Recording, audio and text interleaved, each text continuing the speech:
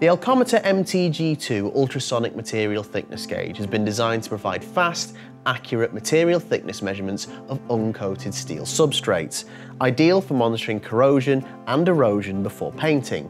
So, how do you measure the thickness of uncoated steel when you only have access to one side, like a pipeline or storage tank, for example? Using an ultrasonic pulse to determine the thickness of the material, the Elcometer MTG2 provides instant and reliable steel thickness measurements from just one side of an uncoated steel substrate.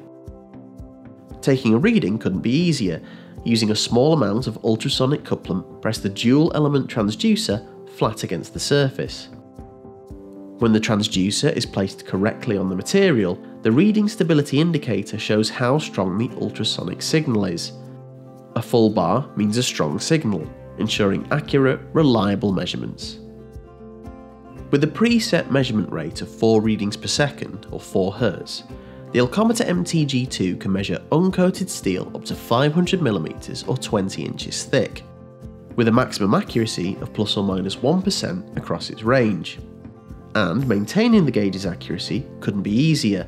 Pre-calibrated specifically for steel, the Elcometer MTG2 is ready for use straight out of the box. Simply 0-point calibrate using the integrated zero disc to ensure accuracy at all times.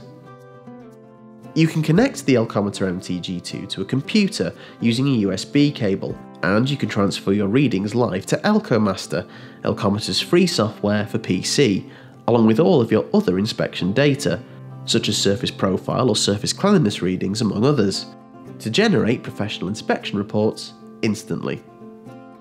But what if you want to non-destructively measure the thickness of a material that's already been coated, or measure materials other than steel, such as aluminium, copper, plastics, porcelain, or epoxies, for example?